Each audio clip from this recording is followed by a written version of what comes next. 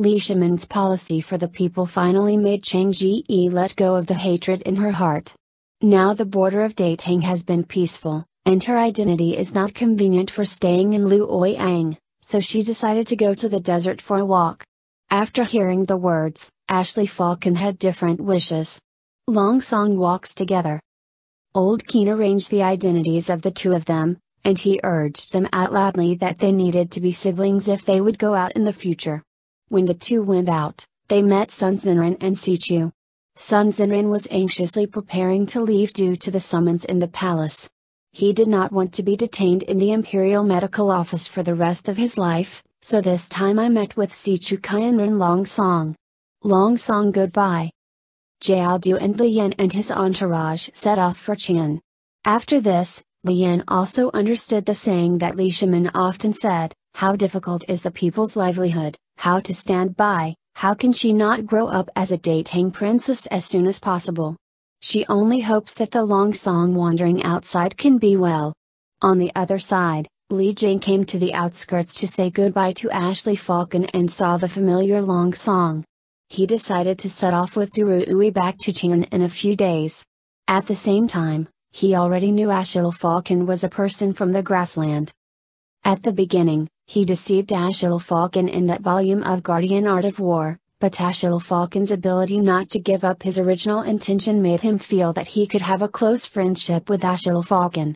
Although there is no Guardian Art of War, the real art of war came from people and soldiers. He imparted the art of war skills he knew to Ashley Falcon. Ashley Falcon kept in mind, and when he meets Li Jing on the battlefield in the future, he will not forget what Li Jing said. There is an infectious disease spreading in the eagle, and the great wizard is helpless. Mimi knows that the disease is spread from the child she saved. She doesn't want all the eagle's people to get the disease, so she wants to take it with him. The child left, but the child repeatedly begged Mimi to save him. Mimi looked at the child and couldn't help but think of her brother.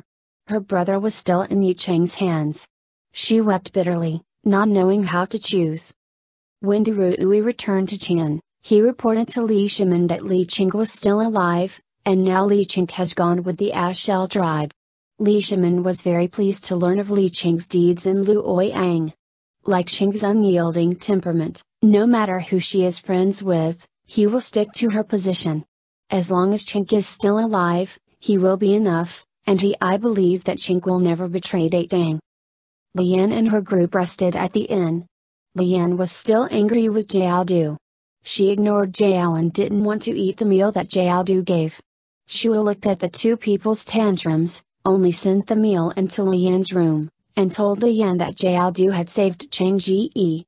At the beginning, Jiao had deliberately released Chang Ji on Lian Yangguan. The reason for telling Lian about this is to hope that Lian will not refuse Jiaodu's protection. Jiaodu is indeed a good personal guard. Qing and his party rushed to the border of the grassland. Yao Yue met them and quickly told Ashley Falcon about the infection of the Eagle Master. Ashley Falcon and Chang Ji decided to rush to the Eagle Master. Qin Lao will also go with them, and now Sun Zinren is just not far away in the donkey cart. Chang Ji asks Qin Lao to send someone to find Sun Zinren. Sun Zinren with superb medical skills, this disease will surely be cured. In the grassland, the child that Mimi saved opened his eyes. He was dying, and he only tried to tell Mimi with one last breath that he was very happy to have a sister before he died. Mimi held the child in tears. She went out to fetch the child and wash her face, preparing to let the child walk decently, but the people in the falconer found the child. The great wizard insisted that the child was a curse, and Mimi was the one who brought the curse. Mimi and the child were in harm day and night. Everyone in the Eagle asked to kill Mimi. Mu Jin wanted to protect Mimi.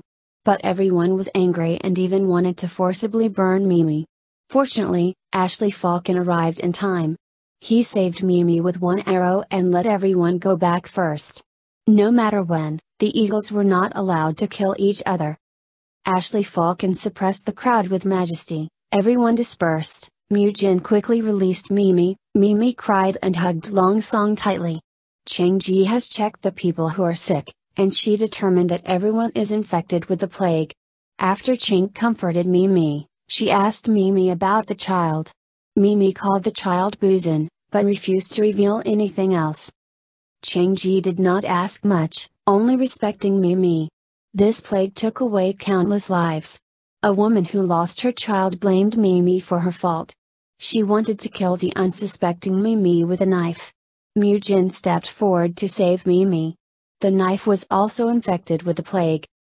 Lian and the prince arrived in Qian, and Li Shimin's growth made Li Shimin admire, and he was both distressed and gratified for Lian.